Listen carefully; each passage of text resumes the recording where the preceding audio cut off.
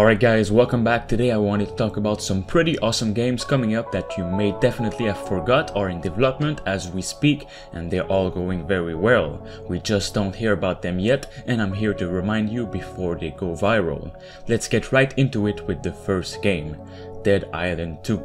Now, almost everyone can remember its awesome California themed trailer when it released almost 6 years ago. Like always, the Dead Island games deliver well-developed advertisements, and it seems it hasn't been for nothing since it's still being worked on, and the development is going really great. Even though the developers are forced to work from home because of that thing happening right now, Dambuster Studios is actively working on the next Dead Island game, according to a recent tweet on their official account. Since Dead Island 2 still has yet to release any new gameplay, trailers and such, hopefully we'll see something concrete about it soon, but we know it is one of the most important games from Capcom at the moment. Considering Dead Island 2 has been in development for years now and gone through multiple studios to develop it because of communication problems, it's good to know that Dambuster is here to stay and are working remotely from home. Dambuster is known for making Home From the Revolution, which received mixed reviews at launch, but do not forget this game had a really troubled development, which caused an unplanned early release. Dead Island 2, taking place in a beautiful open California, will have up to 8 players co-op and features kick-ass zombie slaying as said. I really cannot wait to see how it looks. Next up we have 83, the Cold War Gone Hot FPS military game with 80 plus online players. Long time no see for this one too. It's one and only trailer released a year ago, but the developers are actively working on it from home too at the moment. And they're also releasing some dev diaries explaining how everything is going and so on. Keep in mind 83 is coming from the Rising Storm creators, so you know this will be good. The game pits 2 large platoons of players against each other in massive maps, fighting over a number of objectives that have a tangible impact on the battle as a whole, when held by the victorious faction. Each player will have access to a selection of real-world infantry weapons and equipment, as well as a selection of powerful land and air vehicles, which can decisively turn the tide of a battle in these dark and snowy environments. All the weapons will be truly authentic and will work as players expect them to be. Big fan of Rising Storm, so I cannot wait to see more of this. Next up we have Witchfire. Witchfire is a first-person dark gothic shooter and you may have not heard of it.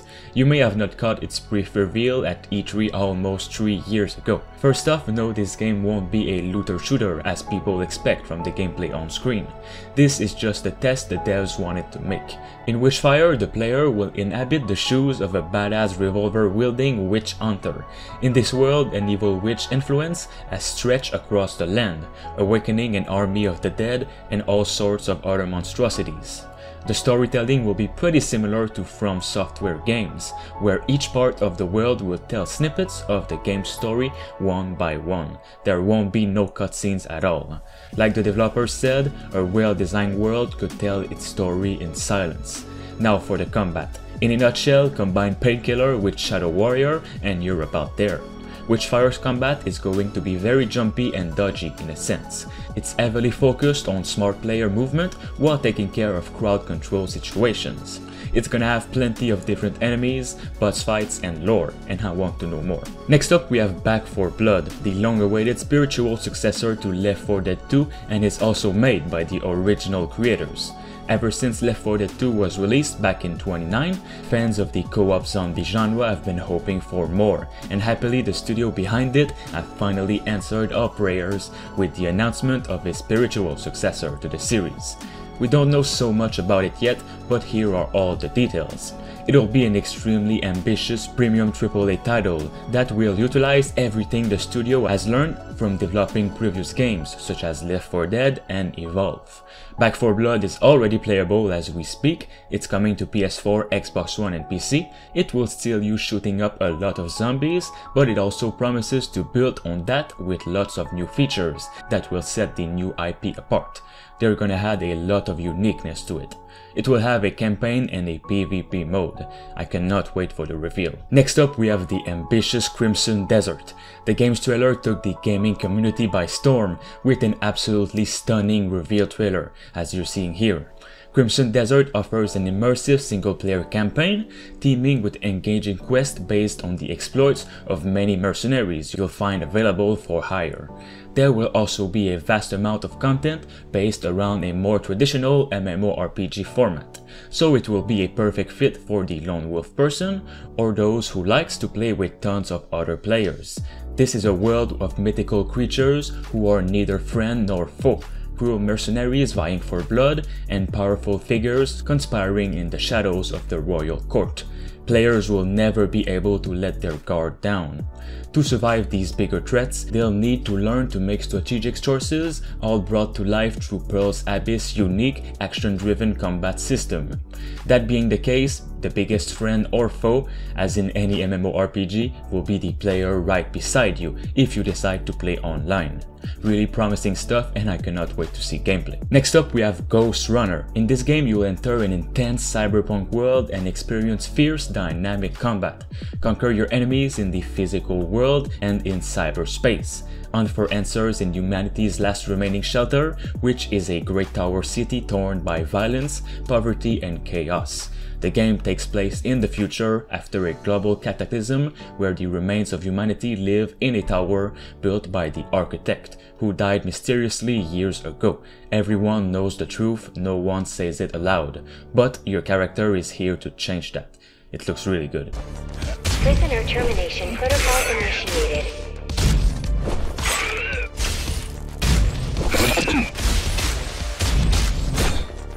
Next up, we have Atomic Heart. After having a pretty troubled development through the whole year of 2019 and having to change many gameplay elements due to game-breaking bugs, the Soviet Union FPS is back on track, but doesn't have a release date as of yet, and is coming to PS4, Xbox One, and PC. It is an adventure first-person shooter, events of which unfold in an alternate universe, during the high noon of the Soviet Union. The main character of the game is a special agent who was sent to a highly secret object by the Soviet government after it went radio silent. It incorporates weird elements inspired by BioShock and other unique games like it. There's nothing more we know about the game as of now, but it does look really promising from all the gameplay and trailers we've seen.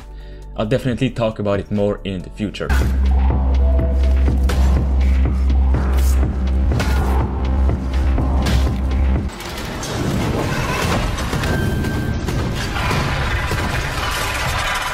Next up, we have Dead Matter. This one has been in development for about 3 or 4 years, and to see how it has evolved over the years is a sight to behold. It is made by an indie company after a successful Kickstarter and is a true sandbox survival horror. Players will fight to survive in a zombie-packed, post-apocalyptic world that fosters whichever playstyle fits you best. Settle down and defend your home from outside threats with an expensive crafting and barricading system, cultivate and live off the land, or branch out, explore, and scavenge whatever vehicles, weapons, and food you may find in a zombie-plagued Alberta, alone or with your friends. The world of Dead Matter is filled with every manner of weapon you could think of, and the developers have built them from the ground up to support all kinds of personalization. Whether you want to wrap your baseball bat in a barbed wire and go out bashing, rig an alarm clock with C4 to go off with a bang, or strap up your gun with a makeshift kitchen knife bayonet, the choice is yours, and same goes for the vehicles. Vehicles which you can also live in. Cannot wait for more. Next up, we have Project Awakening, an action role-playing game featuring photorealistic graphics coming to PS5 and a rumored PC release. The footage from developer Cygames features not only some stunning graphics, but Dark Souls-like combat in a Monster Hunter stealth scenario. Here's all the details we have so far of this ambitious project. It is an open-world game that allows you to play with your friends and fight together. The team is trying to balance story and gameplay so that there is an even split between them. Lord of the Rings and Game of Thrones were inspirations for Project Awakening. The game has a large scope that goes beyond just a big world. Cygames wants a lot of things for you to do in that world. Visiting dungeons and new areas is seamless, you do not load into them. The game features different classes, outfits, gear, items. There will also be different kind of skills in the game, all of them which will be realistic and not Monster Hunter style. It will feature co-op with up to 12 players at once. One of my most anticipated game of the PS5, definitely. Finally, we have Deathloop, by the creators of Dishonored. It is a first-person game taking place in the mysterious Black Reef during a time of madness. The area is caught in an unending cycle, and the two assassins, who have different motivations, keep killing each other over and over again. The trailer introduced us to the two main characters, Juliana and Colt, and both are online players. This game is a story-driven campaign PvP game. How interesting is that? Throughout the story of Deathloop, you'll have to fight against another player while trying to finish the story. Juliana wants to protect the cycle, while Colt hopes to break it, and the only way to do that is by killing each and the dupe over and over again. Nothing more is said, but it certainly looks interesting and I want to see gameplay ASAP. Alright guys, if you have liked this compilation video and would like to see more in the future, make sure you drop a like as always and subscribe or dislike if not. Thanks to Jigglyboy for being a master member on the channel. You can become a survivor member for 99 cents only. It'll support me and the channel as a whole. Thanks for watching.